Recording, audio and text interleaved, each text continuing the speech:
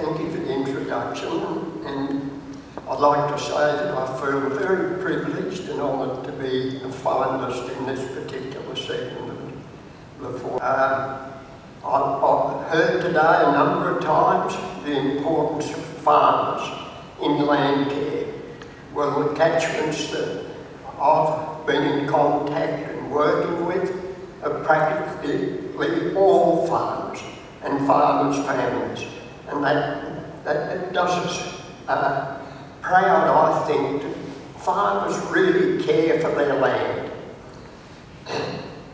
I want to acknowledge too that those that have worked very hard behind the scenes, particularly in making it possible for me to be present here today. I mentioned the Rosalind Landcare Group and the chairman's present here tonight. And I mentioned those workers behind the scenes that we've heard the Little River Group talk about. Our support officers. I wouldn't be here on this occasion if it wasn't the tremendous work that they did behind the scene, researching my background. I didn't know they were doing it for quite a while, but by gee, they did a thorough job, I can tell you. And so good was the work that they did that they scared the heck out of me when I heard that they were nominating me for the Hawkesbury and Catchment Individual Award, and then again the Lachlan Catchment by the other group. Two groups, Helen Ward, Mary Bonet and Nara Croker. I take my hats off to you, terrific workers, and Landcare would be the poorer without you people. Early in the 1960s, 65, I bought property in the Rosalind area. There was a road running fair between these two properties, and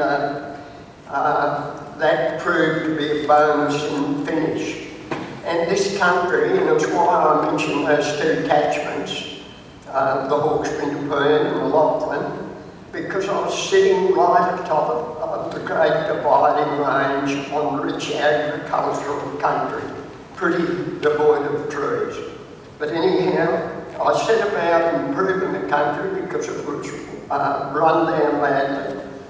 I subdivided it into 30-acre blocks or thereabouts and planted trees on all fences, which means those blocks were totally enclosed by trees and shrubs. And I established deep perennial pastures, and in those early years, back in the 60s and 70s, there wasn't much talk of carbon, but now I know that those deep perennial pastures store carbon, so that's a real plus. And so do the remnant patches that have been fenced in. And I must mention the wetlands that were established there. When the Rosalind Landcare Group were established many years later, there were some land owners in close proximity to where I lived that didn't show a lot of interest in land care. But because of the fact that those trees that were planted back in the 60s and 70s are now quite large trees, probably that big round, made a huge difference to the area. And while it wasn't intended as a showplace or anything like that, it did attract attention and plenty of comments. And now those people that didn't involve themselves in land care are doing good work and adopting those same land care practice that we did probably 20 years before. And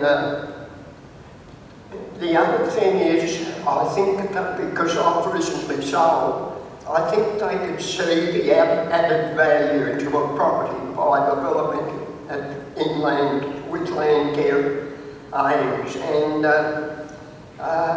It also shows very clearly too that your stock will do a lot better if you treat the country properly, such as enclosing it with trees.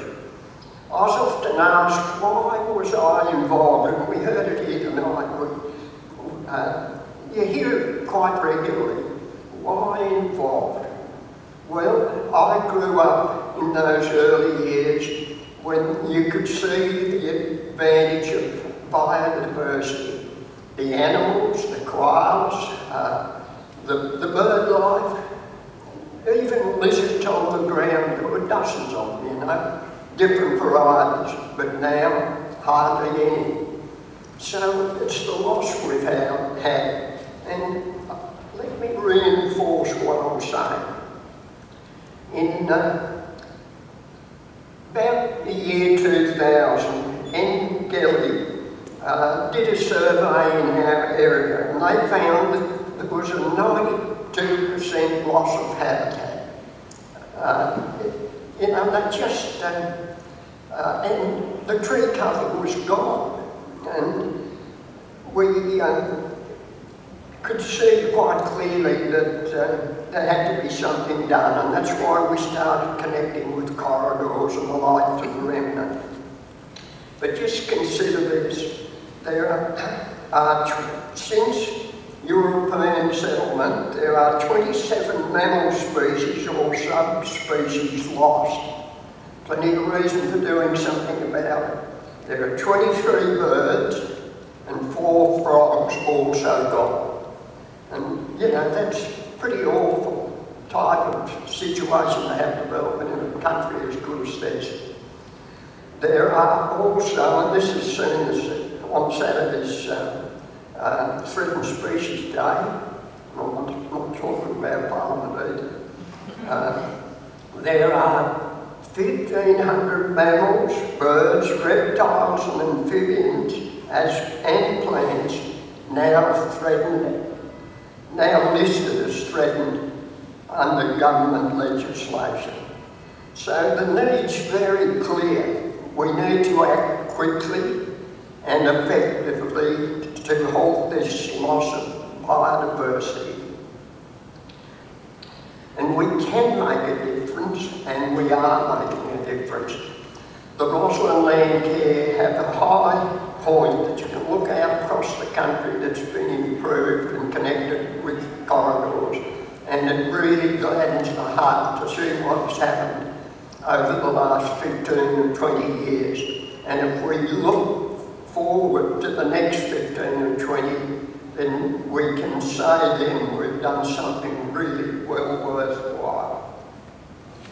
In 1978, I was elected to local government, and that really opened the door to introducing land care and connecting, as the theme says, to communities over a much wider area. For a start, they were a bit reluctant to be very involved, but then I happened to be able to come in contact with Sue Wakefield from Greening Australia. She was the state coordinator of trees on farms, and I managed to get her to come over and talk to the local government, and then we followed that up with a bus trip, a full-day bus trip, and that was highly successful and opened the eyes of the councillors. Doreen Wheelwright, well known in the Lachlan region, was a wonderful addition to council too, and gave a lot of support. And we were able to obtain an office in the town. We were able to get a member to occupy that office. A really good outreach in land care, and we were able to establish in the first years when I was the chair of that meeting some 20 plus land care groups, which was pretty exceptional at the time. I was also very fortunate to be able to chair the Noxious Weeds Committee for some 15 years in local government, and that was a real asset in being able to help the land care groups reach out help them in controlling their noxious weeds. The main ones being serrated tussock, which is one of the national problems that we have existing at the present time. St John's wort and blackberries, and I know there are a few others shown up since then too. One of the other things in reaching out, as the theme for the day says, was when the Anglican Church asked me if I'd be involved in a tree planting exercise on their property, which consisted of about 4,500 acres. I agreed to do this, and we used to plant between 1,500 and 2,000 trees a day, and that was people coming from all over the diocese, some between 60 and 80 each day. I was also involved with the Lachlan Catchment Committee in helping establish some of the more important things that we envisage in the future. As I said, we're making a difference, and you've heard tonight of the WAPA program. Well, that's one of the things that we believe in very much. It's planting blocks that give the bird life in particular, but animals too, a safe haven to rest as they come through the corridors. Well worth the effort in an area we're going to push. We're also working with school children. We've been doing that for a number of years, and I think it's my favourite project. Working with LHPA, Livestock Health and Pest Authority, the schools, 2 schools and about 60 kids, and we plant, and they really enjoy the program that we put before them. Nikki Torres too has been doing bird watching, and the last tour showed without any doubt at all that there are a wide number of birds coming back, and we saw several that were endangered. The sacred kingfisher, for one of the first times we've spotted.